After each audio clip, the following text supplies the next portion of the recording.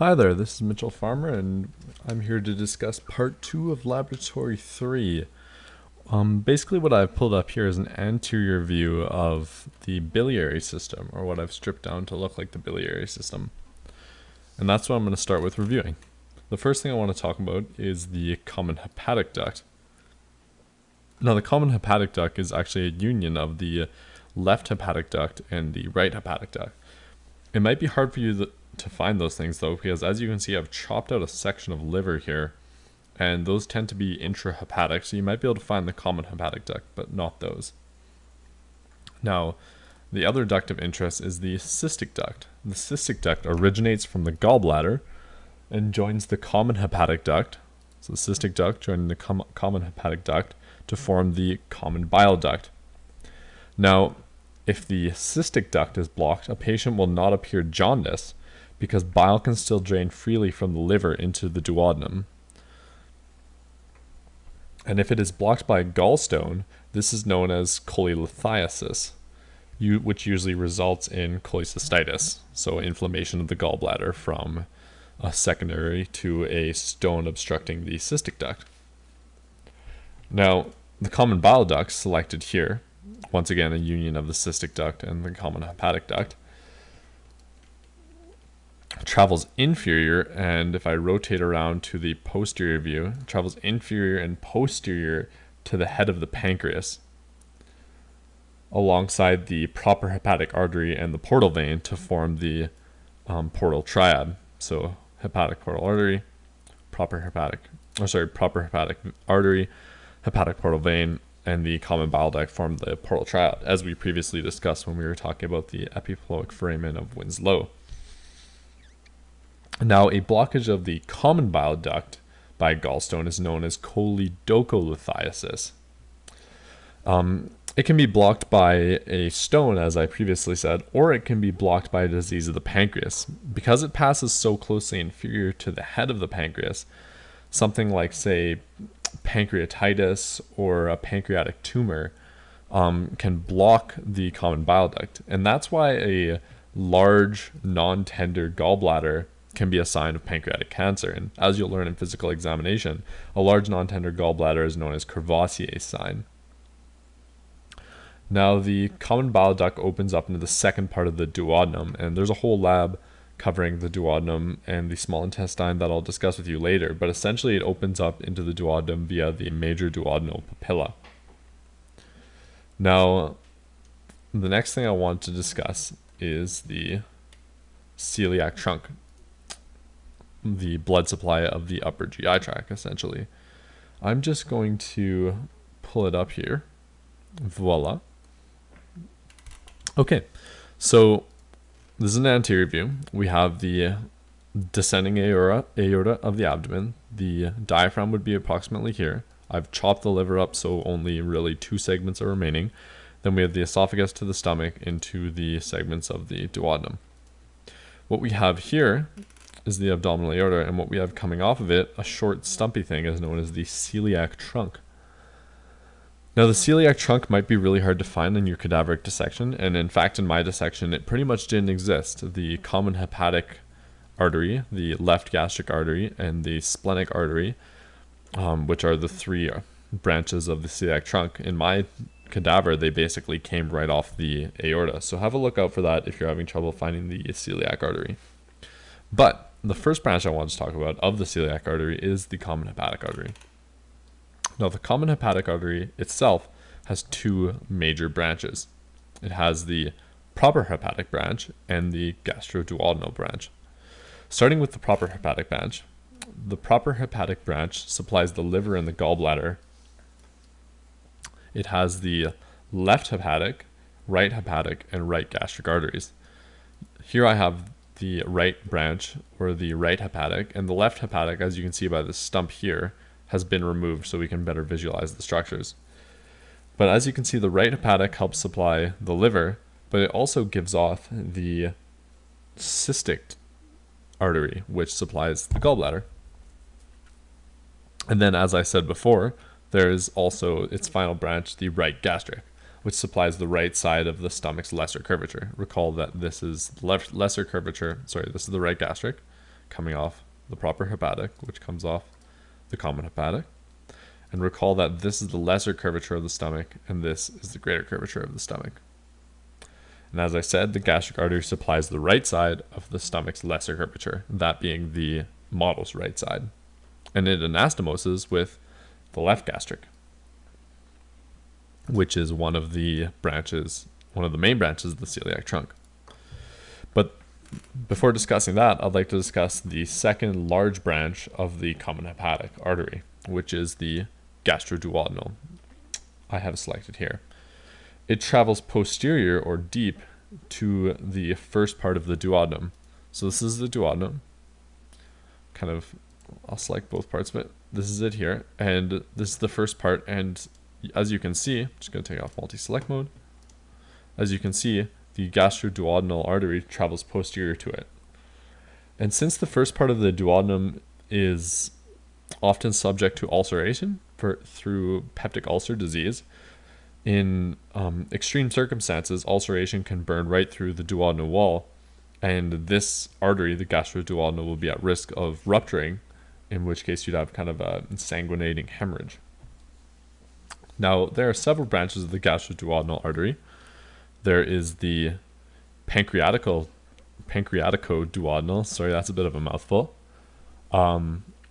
The superior pancreaticoduodenal, that is, and this supplies the foregut portion of the duodenum and pancreas, or the pancreatic head, selected here. And it anastomoses with the inferior pancreaticoduodenal, which is a branch of the superior mesenteric artery. So here's the inferior pancreaticoduodenal, and here is the superior, which anastomoses with the inferior, and is a branch of the gastroduodenal artery. The second branch of the gastroduodenal artery that's of interest is the right gastroepiploic artery. And this provides blood supply to the greater omentum, which isn't here, and the greater curvature of the stomach, as previously outlined. And it anastomoses with the left gastroepiploic artery, which I will discuss shortly. But first, the left gastric artery. So as you may guess, the left gastric artery anastomoses with the right gastric artery, and it provides blood to the lesser curvatures of the stomach, as well as the abdominal portion of the esophagus, seen here. And the final and third branch of the celiac trunk I want to discuss is the splenic artery. For that, I'm going to move my model so that we are looking at a posterior view as opposed to an anterior view. And you can see that the splenic artery is a large tortuous artery traveling along the superior border of the pancreas. So this is the superior border of the pancreas, and you can see it is quite tortuous, and it will be likely in your cadaveric dissection. I guess as a note, in the cadaver, it can be also partially or completely embedded in the body of the pancreas, so look out for that. And it supplies the spleen, stomach, and pancreas. And it has several branches. It has the short gastric arteries, which supply the fundus of the stomach. If you recall, that's this upper portion that can be filled with air and seen on a radiograph. As well as it also gives off the left gastroepiploic artery, which if I rotate lateral and then anteriorly, we can see it wraps around the tail of the pancreas here and anastomoses with the right gastroepiploic artery. Okay? So that's a really quick review of the celiac blood supply. If you didn't get it all at once, just review the video or have a look at Netters. They do a good job of it as well. The last thing I want to talk about in regards to Lab 3 is the portal venous system, which I'll pull up here.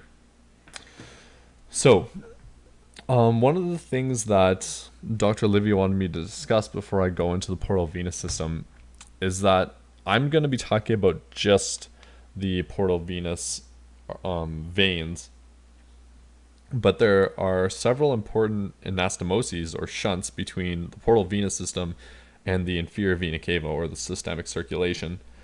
And these shunts are important for a lot of different pathologies. There's 5 of them, and I encourage you to go to lecture, look up in the dissector, and kind of get a better idea of what they do and how they're important to the anatomical picture, because when I was making this model, I found them very hard to show and kind of demonstrate to the best ability. So I'm going to leave that to the cadaveric dissector the dissector as well as lecture. And I'm just going to quickly talk about some of the major veins of the portal venous system. The first one I wanted to talk about being the inferior mesenteric vein. So, as we'll discuss later, the inferior mesenteric vein drains the portion of the gut derived from the hindgut. One of its branches, the superior rectal, which I've highlighted here, anastomoses with other rectal veins to drain into the inferior vena cava, as I was talking about, but isn't seen here. And in cases of portal hypertension, which is essentially when you have back pressure in the hepatic portal vein, or the whole hepatic portal system, and you can imagine blood, just zooming in here, flowing backwards through these veins because the veins are valveless in the portal system, it would cause all sorts of problems. And one of the problems it could cause is, you can imagine blood flowing backwards through the inferior mesenteric, through the superior rectal, and then you can get internal hemorrhoids, which can result in blood in the stool. One of the things that you might see in someone with liver failure and a cirrhotic liver, resulting in portal hypertension.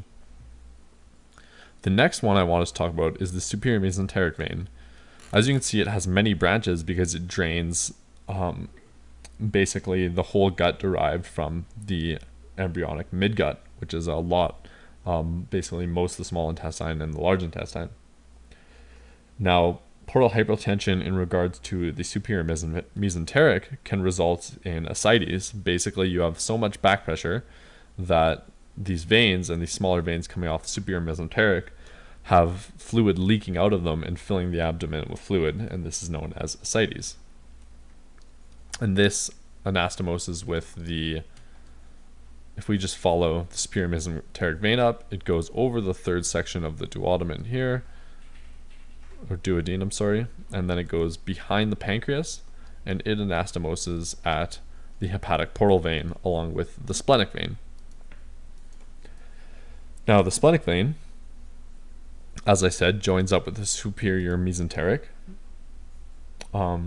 around the level of L1 or L1, L2 roughly, which is the transpyloric plane, if you recall, to form the portal vein. Now, much like I've talked about several times before, you can get back pressures through the splenic vein during portal hypertension, and it can engorge the spleen, resulting in splenomegaly. So if someone has a large palpable spleen in the picture of liver failure or liver cirrhosis, you could suspect portal hypertension as one of the suspects. And then here's the portal vein, here's the inferior vena cava. I'm just going to rotate back anteriorly here. One of the last things I wanted to show you was the gastric veins, the left gastric vein and the right gastric vein, both of which drain into the hepatic portal vein before it enters the liver, which you can't really see here because I've removed lobes of the liver. But the important thing about especially the left gastric vein is that the left gastric vein has esophageal veins that drain into it, or anastomoses with esophageal veins, which are then drain into the azygous vein. But if you have increased back pressure from the hepatic portal vein through the gastric vein, through the esophageal vein, you can get the esophageal veins engorging, and this results in something known as esophageal varices. Esophageal varices are big engorged veins that are easy to rupture and thus are easy to bleed, and this can result in the patient vomiting up blood, which is a pretty serious situation. And so I guess those are kind of some of the anatomic considerations in regards to portal hypertension in the portal venous system. Basically, all the blood, or lots of the blood of the abdomen, first drains into the portal system, goes through the liver before then entering the inferior vena cava. And since those veins are valveless, and since the liver can cause back pressure, among other things, liver being the most common, you can get all of those different pathologies that I discussed. Now, this is a pretty tricky concept for some people, so I recommend looking at some other resources, and especially looking up those different shunts connecting various portal system veins to the systemic system via the inferior vena cava, looking up those 5 connections, or those 5 shunts. So that's everything for Lab 3. It was a doozy, but I hope you enjoyed the videos. Thanks.